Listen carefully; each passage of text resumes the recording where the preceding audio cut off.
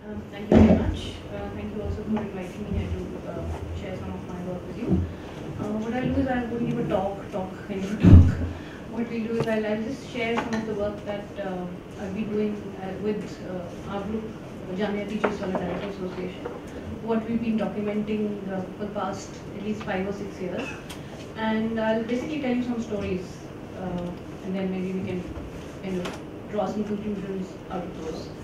And the idea is to look at the kind of narrative of terrorism that one sees in the mainstream media, and to see the other side, behind these sensational headlines and these bombastic music and, एक आतंकवादी पकड़ा गया, धर पकड़ा गया और इतना RDX पकड़ा गया उसके साथ. Behind these sensational headlines, what really goes in, and what I try and do is to look at the various actors which are involved in this whole process of creating this narrative, and let's try and deconstruct some of these. And the major, one can call them the actors of the counterterrorism narrative. One can identify the investigating agency, the police, the special cell, the ATS, the crime branch, the greyhounds, and so on and so forth. Every state has its own agency. Plus you have the National Investigating Agency, the NIA now. There's that. Then there are of course the prosecutors and the judges, the judicial system. Then you have the media, very important, which actually creates this whole, which kind of systematizes and, out of this hazy details emerging from the prosecuting and the police agencies, creates this very well-concealed narrative of who is a terrorist, what is a terrorist, which are the terrorist groups, what are they doing, and so on and so forth. So now, let's try and look at some of, I'm going to discuss some, just share some stories with you, some cases that we have been documenting. We've documented cases from the special cell. In fact, in 2012, we brought out this report called Framed, Damned and Acquitted, which looked at 16 cases of terrorism, where the special cell had claimed that these, the accused, the people whom they had arrested were either, operatives of Fuji or LET or some such Al-Badr, and most of them were Kashmiri, Pakistan-trained Kashmiri militants, which is a headline that you will hear read very, very often in various newspapers. So we started to look at these cases, and what we found was that in case after case, and these were cases that basically what we did was we didn't have an idea about how to collect these cases. We had just these vague, one would read a little story or a snippet buried somewhere in page 13 or 14 in the daily paper, which said another terrorist let off for lack of evidence. You will find these stories quite regularly, that Fuji militant was acquitted for lack of evidence. Prosecution could not produce enough evidence. So we started looking at these cases. And what we found was that it wasn't just for lack of evidence that these people were being let off or acquitted. It was actually the courts were finding, and the courts were saying, and in this report we did not interview any of those who were acquitted, we did not interview the families, we did not interview the defense lawyers. What we did was just to look at the judgment of the sessions courts, and we found that the session, the trial, the judge was saying that not only is there no evidence, but whatever evidence is there has been systematically manufactured by the special cell. So we found, in case after case after case, we found that all the FIRs were identical. You would find one simple narrative which would fit all the FIRs. For example, all FIRs would begin by saying, secret information was received in the police station. The secret information was pertaining to some militant who is about to enter the city of Delhi. He will be carrying arms, ammunition, RDX, and whatever you have. And we developed this information, we set up surveillance, we set up electronic surveillance and so on. We developed this information, and we found that this militant or this operative is coming to town on XYZ date. So we set up so we got this secret informer to come with us to identify this militant. Now the secret informer, when we saw this militant, the secret informer pointed out to that militant, and thereafter we called out to him. He refused to surrender, and we kind of dhar the bojod him. That's the story. That is in every single FIR you will find the story.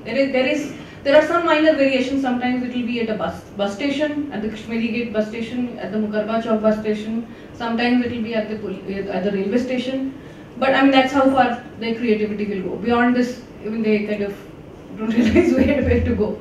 So every single FIR we found had similar, stories about the secret informer, about whom no detail was ever present. There was no information about who the secret informer was, what kind of information, what grade of information was being received, and so on. So now the courts found that despite the fact, by the police's own admission, the special cell's own admission, that they had advance information about this militant coming in, they made no attempt to include any public witnesses. Despite the fact that there were these so-called arrests were made in railway stations or bus stations, or maybe some 15 kilometers away from the special cell office. And on the way, on this whole stretch of 15 kilometers, there were several government offices. The special cell made absolutely no attempt to include any public witnesses in their search and raid operation and their operation. So now, and of course, the special cell would say that, oh, we asked bypassers to join us in our search, but they went away without giving us their addresses and names and phone numbers, so we couldn't do anything. So this was one. Secondly, in every single case, the police would say that, the special cell would say that we have recovered these, when we caught this fellow getting off from this bus at Mahipalpur Chowk, we found that he was carrying these 2 bags, and they were full of explosives, and 6 lakh rupees or 7 lakh rupees, or these arms were recovered. Now, despite the fact that you're catching somebody red-handed carrying all this cash and explosives and so on, you make no attempt to find the source of this. That there is no further investigation ever in these cases. Wo pakad liya, bas ho gaya. That's the end of the story. No further investigation to find out where this 6 lakh or 7 lakhs came from, where this RDX or ammunition came from, and that's the end of it. Now, in another case which is not included in this report, but which is going to be in a report that we are just bringing out the second edition of this report. And in that this case, the special cell claimed that they had actually caught somebody with 1.5 kgs of highly explosive TNT, which is highly combustible, one of the most explosive substances known to man. And then the police also says when the court asked the special cell to produce it in the court, because they only had that 1 or 2 grams which was seized as sample. So when the court said, but where is the rest of the 1.5 kg of TNT, they said, oh sorry, there was a fire in the Malkhana and the TNT evaporated. That's the kind of evidence that is being produced in court. That TNT evaporated, and this highly explosive chemical evaporated instead of catching fire when the Malkhana caught fire. So that's the kind of and these are really serious terror cases that we are talking about.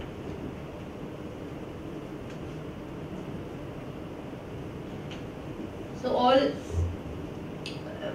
very similar kind of.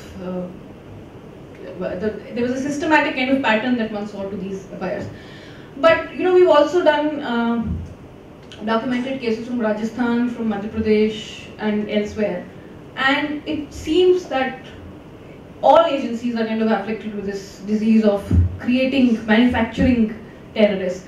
Now, one of the most common logics which is kind of given on television among the commentariat is that, oh, but the police is under so much pressure, they have to crack the case, so they must do something. So, kabhi, these mistakes happen that, sometimes, under the pressure of media, under the pressure of politicians, the police will sometimes, try and, for quick results, they will, take shortcuts and do this.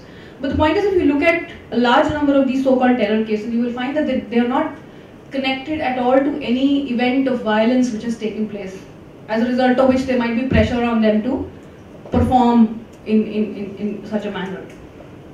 A large number of these, in fact, I would say overwhelmingly, the cases booked under now the Unlawful Activities Prevention Act across the country do not have any basis in any actual event of violence, whether it's a bomb blast or whether it's firing or any other incident of violence.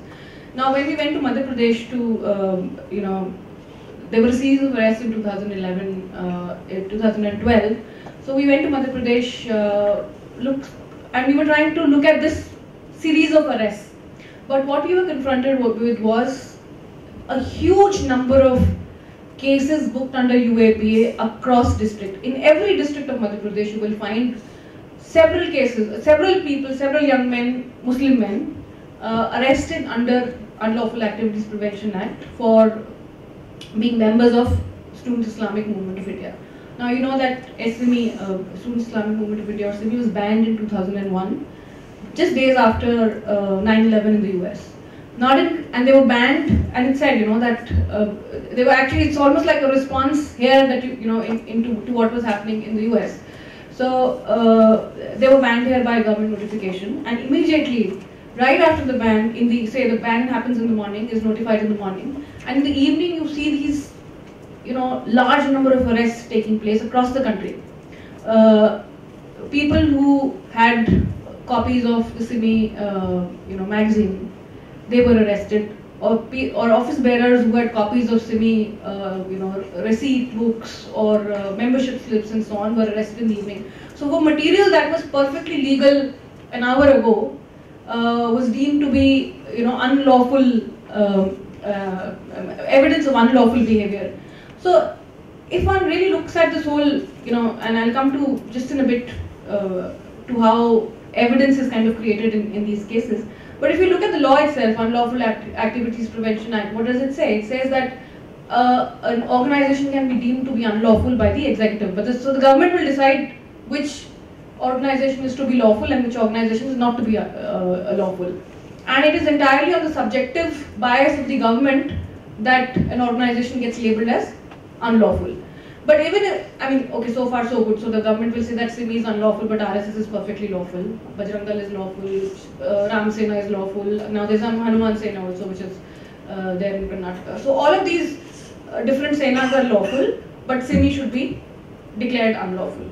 Even so, now how do you prove that somebody is and how do you prove that somebody is engaging in unlawful activities?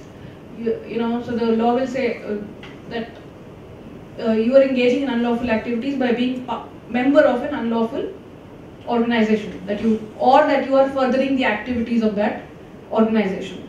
But how do you prove it? Because an organization which doesn't exist, which has been banned and been pushed into the underground, so to say, how do you prove that somebody is a member of that organization? So very interesting. You have, in case after case, you have magazines being seized, I was saying, receipt books. Now, over a period of time, what happened was 2000, the ban happens. 2000, 2002, 2003, 2004, all of these years, continuously across the country, you will find cases being booked under UAPA against Muslim men for participating in unlawful organization called SIMI. And what is the evidence? The evidence is that they had copies of Islamic Movement, which was the official magazine of SIMI, copies of receipt books, copies of some other documents belonging to SIMI. Now, over a period of time, we find that, especially in Madhya Pradesh, this is the trend that we found. By 2011 and 12, the police had probably run out of these copies. So they started photocopying. So you find photocopies of, the back page of, say, Islamic Movement being produced as a SIMI parcha, which was being distributed by the accused. So this is how you create the idea of somebody participating in the unlawful. And I mean, it would be hilarious if it weren't so tragic and real lives were not involved. But I just want to give you as an example some of the incriminating material that had been seized by the Solapur city police. This was the Diwan of Ghalib, the collected poetry of Mirza Ghalib. And they said, oh, look at this particular couplet, it certainly is a jihadi couplet. And this was, "Mauje khoon se sar guzari kyun na jaye, aastane yaar se uth jaye kya." Says, even if a wave of blood were to pass over my head, it's not as if I would get up from my beloved's door. And this couplet was shown to be jihadi couplet because it's talking about wave of blood, violence. So obviously this must be jihadi couplet. Mirza Ghalib must be definitely an ideologue of, jihad. And the person who possessed this copy of Ghalib's Diwan must be a totally radicalized Islamic terrorist. So that's the kind of evidence that is being produced. Now, let me just share actually a couple of cases with you, about, and from Madhya Pradesh. So this case, the kind of evidence that, so there's this, again, this case is a very, very, very kind of famous case. It's called the Khandwa conspiracy case. And several careers in the police were made out of this case. People got promotions and so on. The police investigating officers who were part of this case, they were all promoted to great ranks. Now, in this case, again, there was no violence. No violence was alleged. In fact, in the cases we documented, I think about,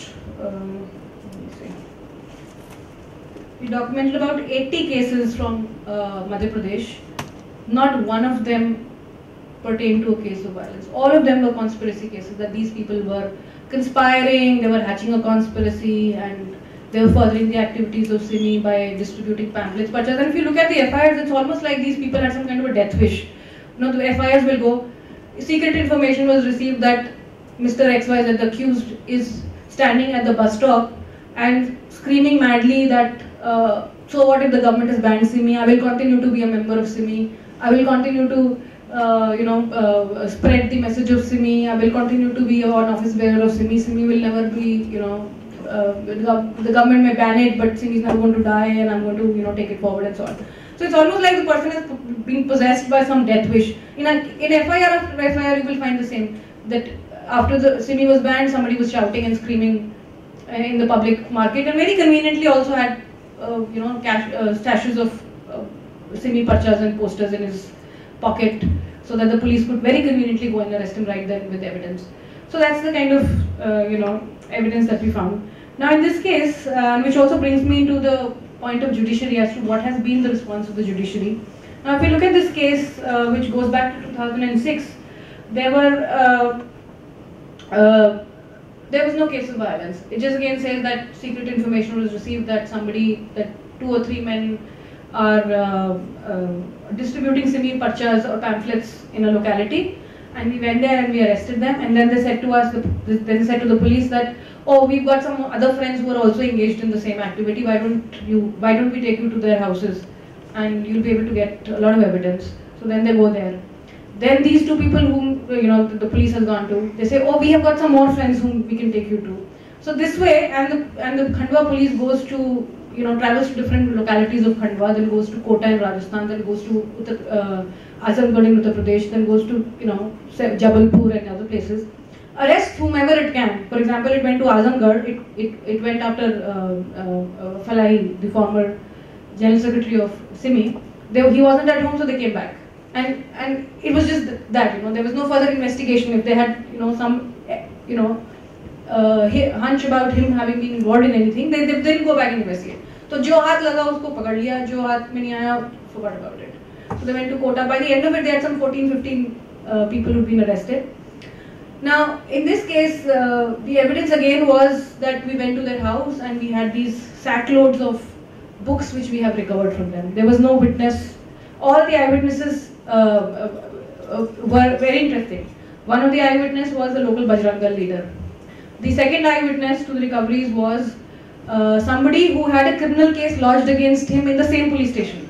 The case was going on in the Kotwali police station, and he was the main accused of, I think it was some car theft case. So this main accused in the car theft case is the second witness.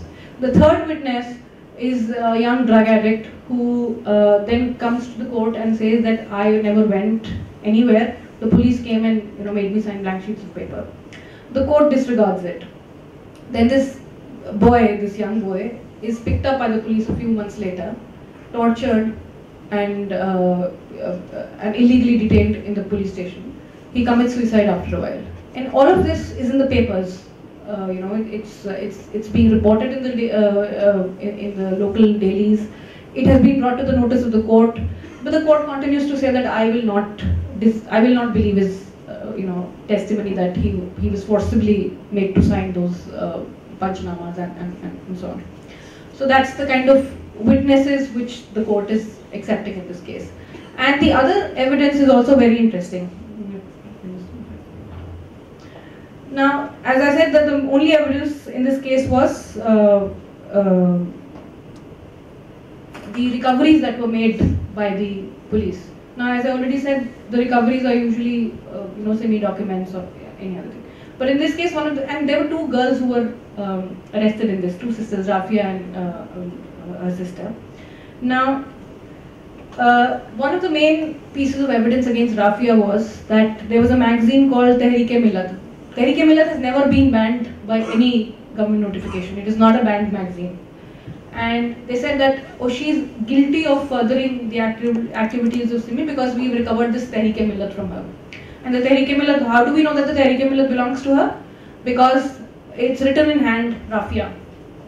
Now, very interestingly, that the same magazine, not even, it's the same physical magazine with Rafia written on it that appears in several cases, not only in Madhya Pradesh but also in Maharashtra. That's shown as recovery in ATS cases in Maharashtra also.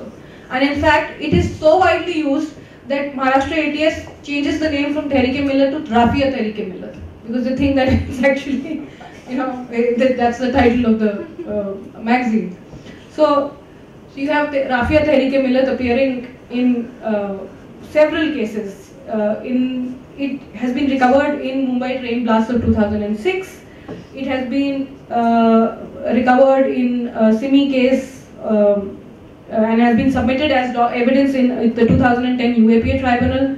Recoveries from Mohammad Najib Abdul Rashid Bakali and another Simi case, and also Malegaon blast case of 2006, which has been recovered, said to have recovered from one of the main accused, Nurul Hada.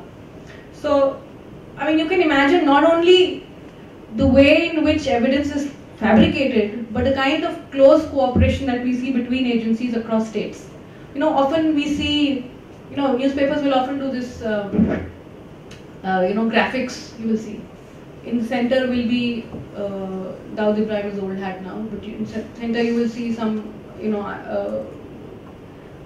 Bhatkal brothers, one of those Bhatkal brothers, and then there will be arrows going out, pointing to Azamgarh module, pointing to Kerala module, pointing to Odisha module, pointing to Maharashtra module, and so on and so forth. But if actually we were to just turn the tables around, we can see the kind of, linkages between these different agencies across states and how they are closely cooperating in manufacturing terrorists, in manufacturing evidence, and in creating, this whole thing about, oh, there's so many terrorists all around. So what do you do? I mean, the UAPA, as you know that when an organization is banned under UAPA, there's a tribunal which is supposed to, kind of adjudicate on whether the ban is reasonable or not, right? Now, in every 2 years now, of course, the law has been changed and it's been amended, and it's going to be 5 years now that the tribunal will sit. But so every 2 years, when the tribunal sits and Simi comes to contest the ban, which is another story because every time the state will say, oh, but you don't exist, how can you come and contest it? So it's this, that, oh, you have no locus standi, but I mean, if it doesn't exist, then you can't say that it's still engaging in unlawful activities. But it's like a kind of a, tautology, but we will ban you because you exist, but you cannot contest it because you do not exist. That's the kind of, logic that is produced in every tribunal. It's only in this last tribunal, I think this is the 8th or the 9th tribunal, where the judge actually said that, okay, you have locus standi. I mean, that locus being granted after 8 or 9 tribunals. Earlier, even the locus was not being granted by the tribunals. Now, what happens is that every 2 years the tribunal sits. So now the police from various states will come and say, they will submit their affidavits, the home departments of various states will come and submit their affidavits and say, oh sir, but you must ban, the ban on singing must be extended because their activities are continuing. And as proof of those activities, we have these, 20 cases from Maharashtra, 30 cases from Madhya Pradesh, 15 cases from Rajasthan, 10 cases from Delhi, blah blah blah, and so on and so forth it goes. So it's like a, it's like a cycle. So you ban, and so therefore the ban gives you a pretext to pick up more people, and when you pick up more people, create more cases, that gives you a pretext to continue the ban. So it's like a vicious, cycle is created. And in fact, in one of the affidavits in the Madhya Pradesh case, placed before the 2010 tribunal, there's this investigating officer from Madhya Pradesh called V.S. Parmar, who gave a sworn affidavit saying that I arrested these people in Pitampur case. Pitampur case is one of the more high-profile cases of Madhya Pradesh. He says, I arrested these people and I found that I got their cell phones and I found these contact numbers and names in the cell phone. So I wrote to the police department of various districts saying, these are the people in your district who belong to SIMI, please take action against them. So after this letter goes out, about 18 or 19 cases are registered in different districts. So this is how, new cases are being registered. So now to come back to this, our Khandwa case, this is the kind of evidence that one seizes that, the witnesses are all sham. The recoveries are the recoveries that I've just mentioned, which are all over the place, everywhere. And yet, the court says that these people must be convicted under Unlawful Activities Prevention Act and convicts all of them except for one, and that one is on technical ground because the sanction for proceeding against him under UAP has not come even after the trial has ended. So that man has been in jail for 2-3 years. He was given bail after much haggling, and the sanction still doesn't arrive. So he's been acquitted, but the others, about 12 and 13, including Rafia and Asia, the sister, they're all convicted under UAPA with this kind of evidence. In fact, if we look at, it's true that, the other report, the Framed Damned Acquitted, looks at cases where acquittals have happened. And it's true that, there is a lot of vetting happening at the judicial stage. That of course the conviction rates are low, are not so high, which tell us something. But increasingly there's also a tendency or a trend that one can see. It's a very troubling trend, which is to use the idea of national security as some kind of an alibi for evidence, as long as, and one sees PPs, public prosecutors, arguing for it every time. In the Butler House case that we follow, every time the PP will say, oh sir, yes, we do not have evidence, but sir, this is a matter of grave national security. That these are hardened terrorists, these are, very tough terrorists, and, basically saying that don't ask for evidence, in terrorism cases. But sometimes what we are seeing is also that the courts are succumbing to this kind of, logic of national security and terrorism being such a great threat to our existence and sovereignty that we will let, the standard of evidence to be much lower. Now, in the Pitampur case, which I was just referring to, in that case, the police claimed that they had recovered some magazines from the farmhouse of the accused, and and they said that we had gone to his farmhouse and we had dug the ground, and we found a sack buried under the earth, and we recovered these magazines from that sack, and which is definite proof of the fact that he's a very dreaded, kind of semi-operative. Now, the defense argued that there was no independent witness to the, the dragging of earth and the recovery of the sack and the magazines. Second, none of the magazines were banned by any government notification. Thirdly, none of them, even if they were not banned, there was nothing incriminating in it. They were just religious texts, basically. They were just religious texts. And and fourthly, even if they were problematic magazines, it did not link up the accused to any crime, to any act of violence or terror or any conspiracy. Now, to which let me just read you that line from. Yeah. So the court says that the prosecution witness 24, BPS Parihar. Parihar is the same guy who sent these letters off to various districts. In his cross-examination, has refused the suggestion that this literature does not pertain to sedition, but only to religion. This seems appropriate, since there is jihadi talk about seeking revenge, and it also excites, I mean, the level of, you've just seen the level, the Mirza Ghalib's Shairi being turned into, violent intimations of some conspiracy. Now, he says, this judge says that this seems appropriate, since there is jihadi talk about seeking revenge, and it also excites feelings against other community and class. It is clear and pernicious articulation of the ideology of the banned terrorist organization, and as such may be deemed to be banned, whether or not a notification to that effect has been issued or not. First he says that, okay, doesn't matter if it's been banned or not, it can be deemed to be banned. And then it goes on to say that, sure, there is no evidence in this case. But he says that in cases of terrorism, we cannot expect formal proof, and we should not desire formal proof either. These are the exact words of the judge, that we should not expect, nor should we desire formal proof in these cases. So that's, and it's not some isolated case. If you look at, UAPA is such that, of course, bail is very difficult, and no judge is going to, risk the collective conscience by granting bail to people who've been arrested on terror charges. But it is a fact that, if you talk to people who've been arrested under these charges, it's true that police is generally brutal, that DK Basu guidelines are not followed at all in any case, right? But what is happening is that with this whole question of terrorism coming in and this whole rhetoric of national security coming in, this kind of erosion of due process, which would otherwise be questioned, is given a kind of veneer of legitimacy. That it's okay, how else are you supposed to then fight terrorism? There are people like Praveen Swami who are writing that, okay, let's try out torture. We don't know whether torture works or not. Maybe we should try it out and see. How does one try it out and see?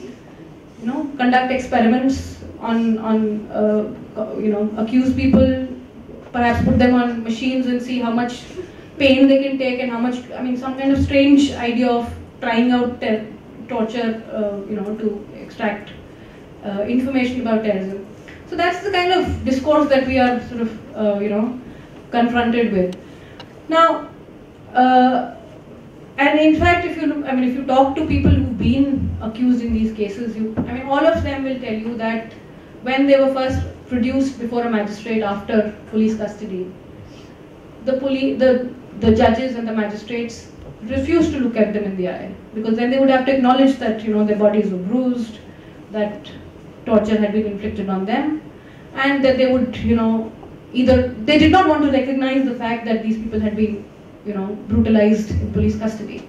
And I just want to refer to this case in the Bombay train blast case, the 7/11. We want to put everything in these meta narratives. So 9/11, we must have our 7/11, then we must have 26/11.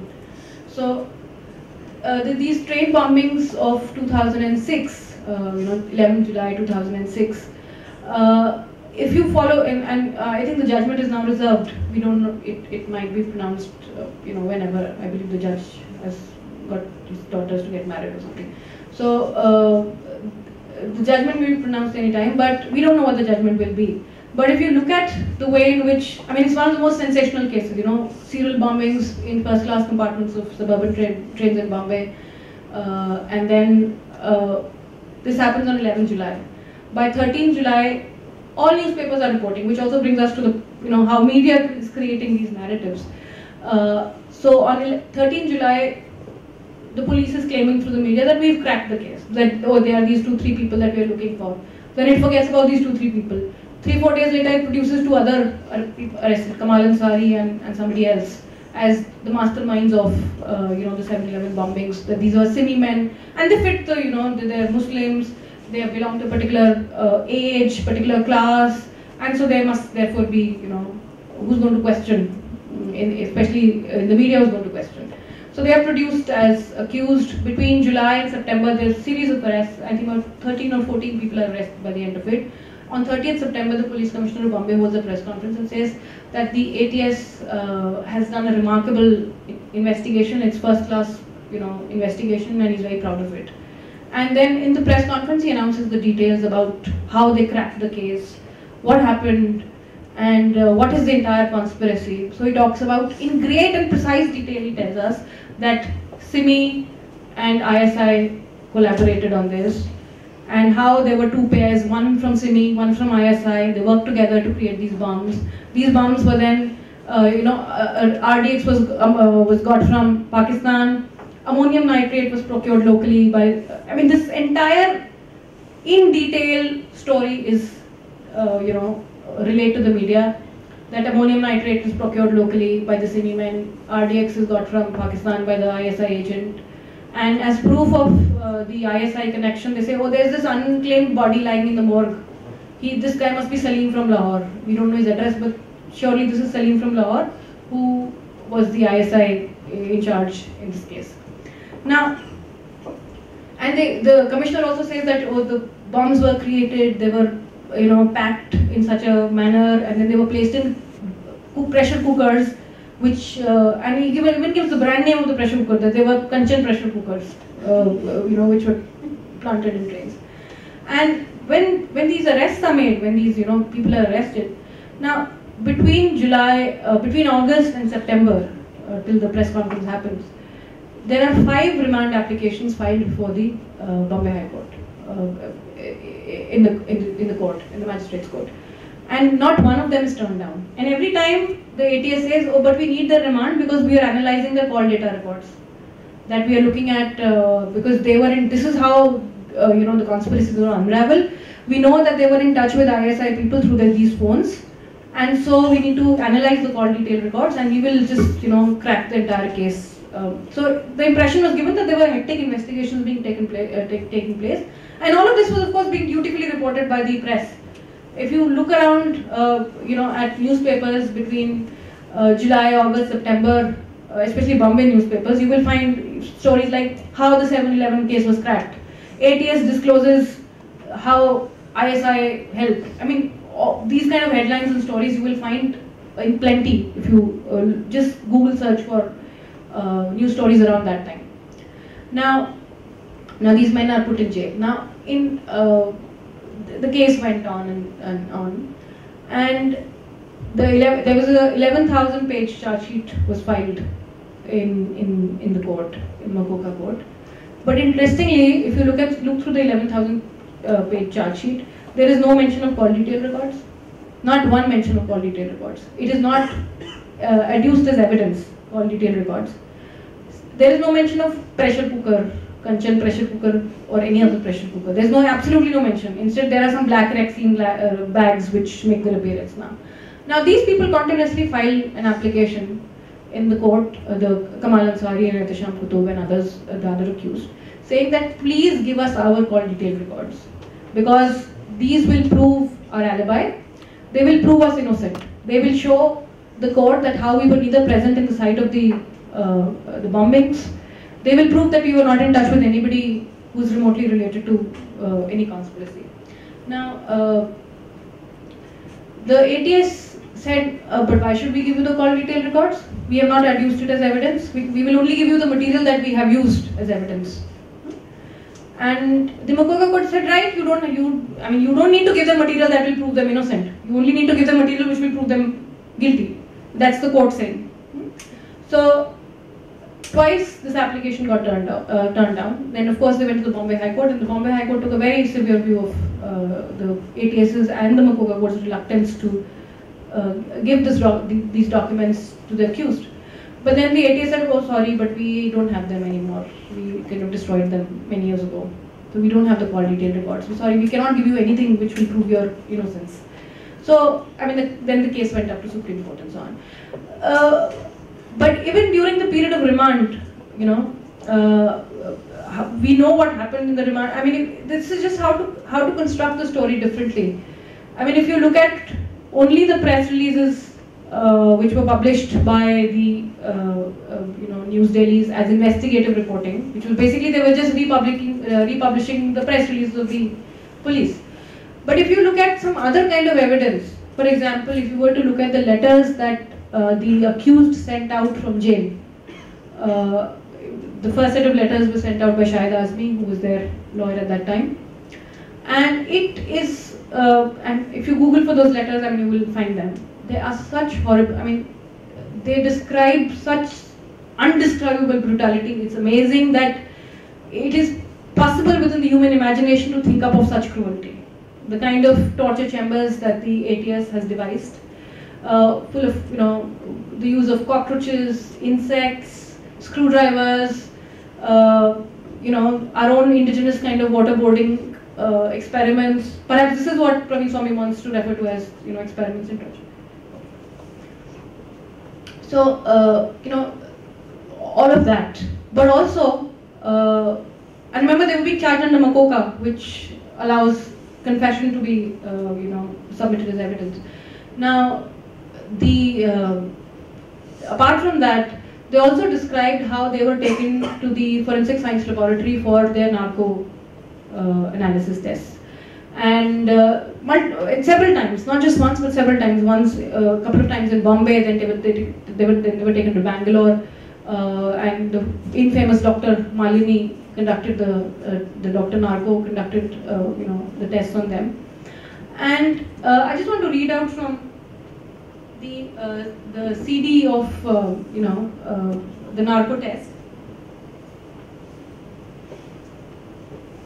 because they were given the CD after, when they returned back to Bombay from the FSL. They were presented the CD and said, okay, this is what you said in your your narco test. Now, yeah. So the question is, how many bombs were planted? The answer comes from the accused: 7. The accused was stunned to discover that their questions had been doctored. They had been asked some questions and they had given answers to that, but the questions had been changed in the CD. So the original question had been, what comes after 6? He had answered 7. Then the second question was, who was involved in the conspiracy of the blast? Dr. Tanveer, Ehtisham, Faisal, Kamal Muzammil, Asif. The original question had been, who are the people in the cell next to yours? So he'd given Dr. Tanveer, Ehtisham, Faisal, Kamal Muzammil and Asif. So this is how, this kind of, and of course, I mean, if you look at how especially the stories like how 7/11 was cracked and so on appearing at that time, they all rely on the narco tests. All of them will say, the narco tests have revealed the entire conspiracy, the conspiracy is unfolded, they have confessed to their involvement, and they've told us how they paired with the ISI guys and so on and so forth. So this is how the narrative of guilt, narco tests are of course not admissible as evidence, but the fact is that they do help in creating a narrative of guilt. That, and by the time, and in fact if you look at all these news stories which appear, we can talk about this at length later also, but the news stories which appear, all of them appear before the charge sheets are filed. Right? So the person is arrested, and the period between charge sheet is filed, you will find all these, stories appearing about confessions, about the conspiracy unraveling and so on. So by the time the charge sheet is filed and by the time the poor man can apply for bail, the public story is already built that he's guilty, he's admitted to his guilt. So this is the kind of, and of course these men write in their letters that, we told the magistrates that we are being tortured in the police custody, and yet 5 times the judge, accepted the applications for remand and sent them back to police custody to be tortured more. So, this is the kind of system that we are faced with. We have, judges who might look away when confronted by a tortured man. We have the media which shamelessly, builds on. In fact, in this report, Frame Down Acquitted, what we've done was we discussed these cases, case 1, case 2, and at the end of each case, we had given the stories which had appeared in the press at the time of the person's arrest. So it gives us very interesting insight into the way, So this man, Imran Ahmed, who is supposed to have been a 9/11 kind of a conspirator, that he was supposed to have been doing some, flying course somewhere in Dwarka. Actually, he was living in Dwarka. He was arrested in Dwarka, and so every newspaper is full of stories about how he intended to fly a plane into one of the, the buildings in Delhi and create another kind of 9/11 in India. At the end of it, they just figured out that he hadn't even ever applied for a flying course. I mean, he had no connection at all with any flying course, and the money that he had was, he borrowed some money from an uncle and he was going to return it, and that was, shown as some money for, hatching this conspiracy. So you have this media which builds its lies. You have the media. You have this kind of reportage, but you also have the security experts who are building their careers on creating these myths about these big terrorist organizations which are out to destroy India. Swami is one, but of course there are many others who indulge in this. So, and the latest entrant, of course, is the corporate sector.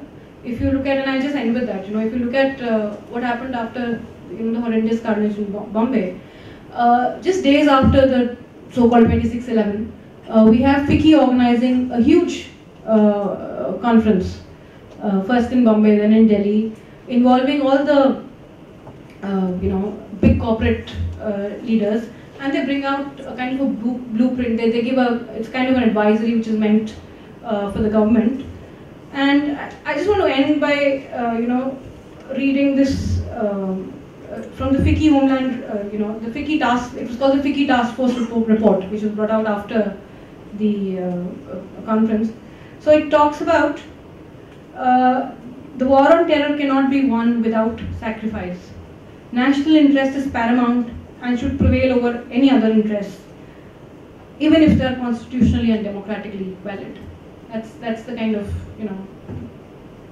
so you have the media, you have the judiciary, you have the agencies, but you also have this big corporate sector which is gunning for greater and greater securitization. It's not only about protecting, at that time of course there was a lot of hype around, the Bombay, all the hotels were targeted. So they felt that the corporate India was being targeted, but also the fact that there's a lot of money to be made out of the homeland security market. So there is this investment in so-called safe cities, smart cities. All of that is also very well paying. So so this whole narrative of counterterrorism also mixed up with this kind of technological fix that is being advocated by the corporates, and a kind of a techno security state is kind of staring at us in the face. I'll just end at that. Thank you.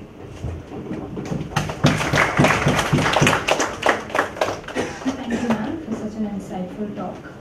We'll now be opening the floor to questions. Please keep your questions short and pointed and avoid cross-questioning.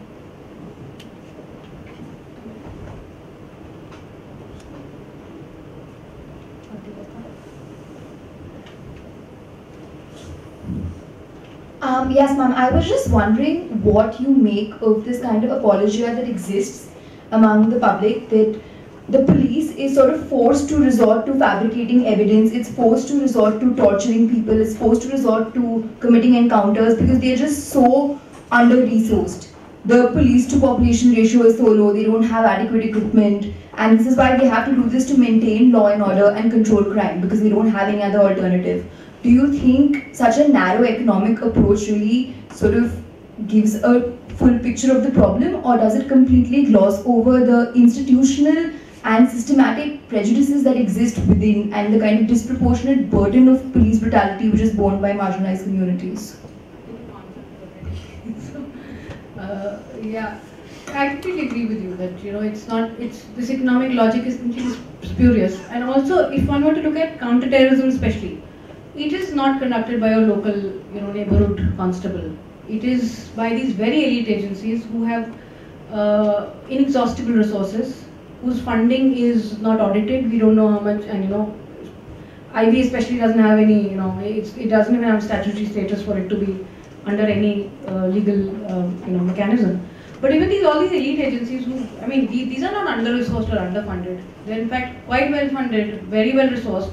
And if you look at, if you follow Special Cell on the side is making a lot of money. If you look at Rajbir Singh Gill gets bumped off because of some, nefarious land deal and so on. So I think this is just it's interesting that a lot of people who would otherwise say that,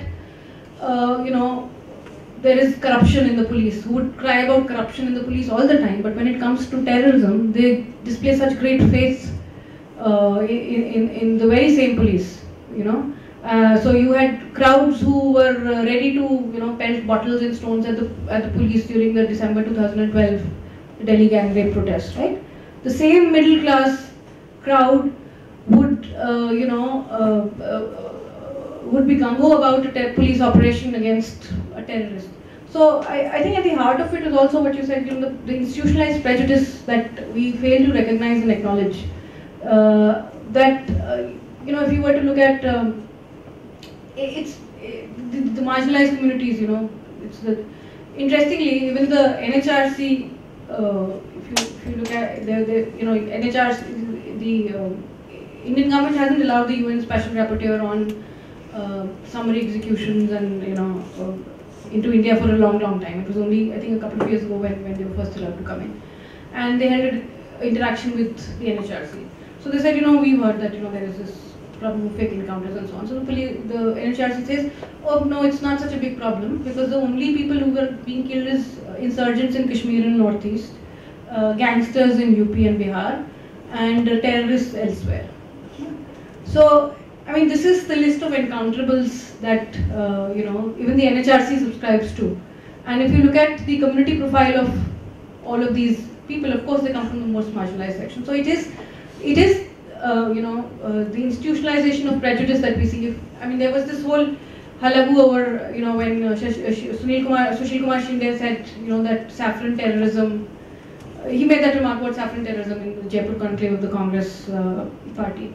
And there were, you know, one panel discussion after another on national television about how, you know, how can you equate terrorism with a religion, as though, you know, you never equated terrorism with religion at all. As, you know, as though you're living in some kind of a, you know, some strange planet that you are completely divorced from the, you know, the kind of discourse that is happening. So suddenly saffron terrorism equates religion with terrorism, but otherwise it doesn't. And then if you were to follow those, I mean, I was looking at those panel discussions. So M.N. Singh, who was the investigating officer in the Black Friday blast, the Bombay blast of '93, he says, if I let me quote from him.